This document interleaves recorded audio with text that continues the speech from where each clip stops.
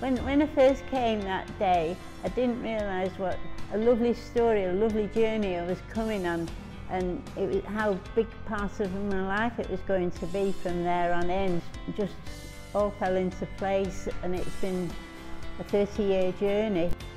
I was greeted this morning with a glass of sherry. I've been coming to have beauty treatment 25 to 30 years, we can't quite count, but I've watched the tutors grow up. They practiced on me and now they've grown up and they've had children of their own. I've been to their weddings and they've been such a big part of my life and so very, very important to me.